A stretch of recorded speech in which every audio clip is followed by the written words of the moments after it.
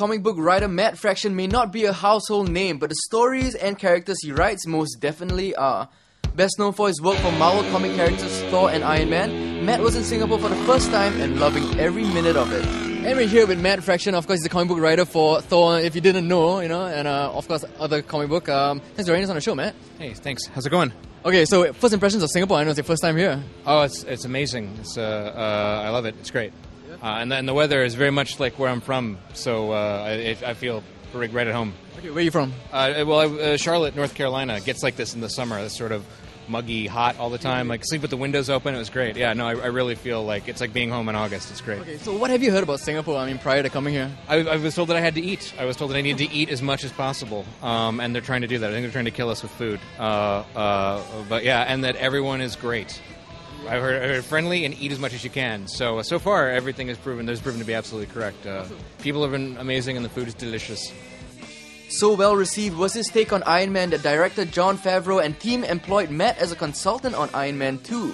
When the story was coming, they were big. Jon Favreau and Justin Theroux and Kevin Feige were fans of the book and liked what I was doing. And so when they were putting the second story together, they wanted someone around to sort of like Iron Man check them. So we just kind of talked about it for like a week as the script was being built.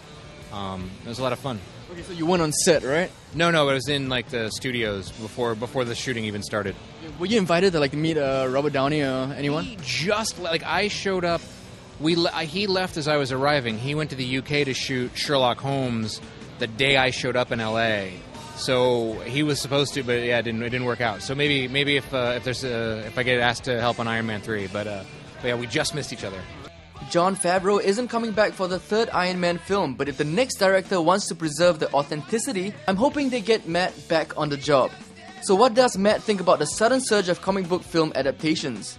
Can you give us like your impressions on the whole Marvel resurgence of movies coming out in the big franchise, Yeah, it's great. You get to see what happens when the guys that are involved with the comics are involved with the film and aren't just look at how many movies have failed, and I think Iron Man, the first one especially, was a success by anyone's measure.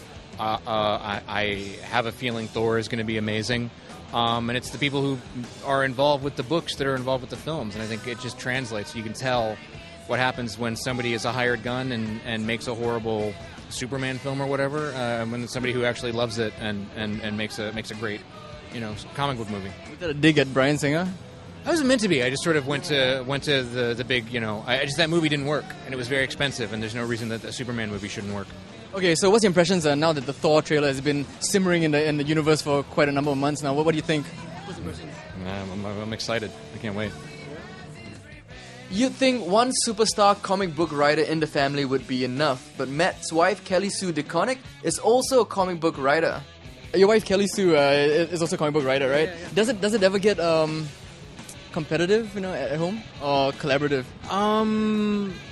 We're sort of, not so much that, but like we each kind of can recognize when the other's having like a bad day, or or sort of like when someone's stuck, you need to know when to like, all right, you need to cook something or whatever, and we're used to sort of like, oh, I have to go write this down, and running away to go write some, we have weird dinner conversations and stuff like that. So, but no, it's very nurturing. It's a marriage. It can't be too.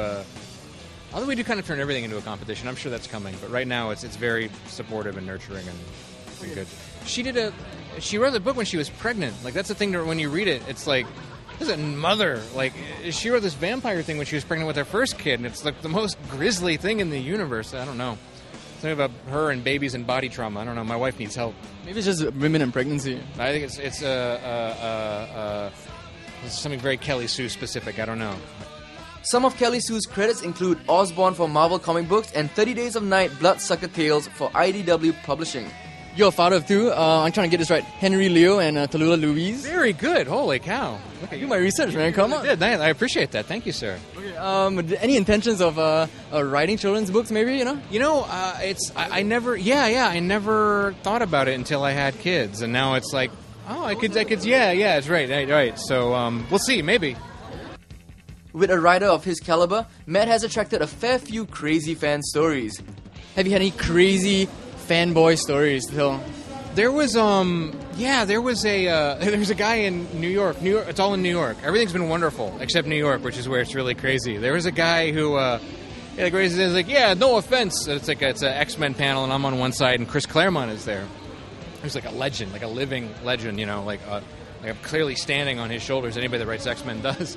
The guy goes, no offense, but you shouldn't be writing X-Men, and they should give it back to Chris. Mama, sit down.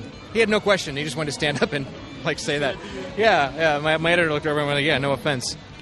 Coming up next, we meet two Asian comic book artists who have worked on both DC and Marvel characters. And they offer their insights on how Singaporeans can get their work overseas.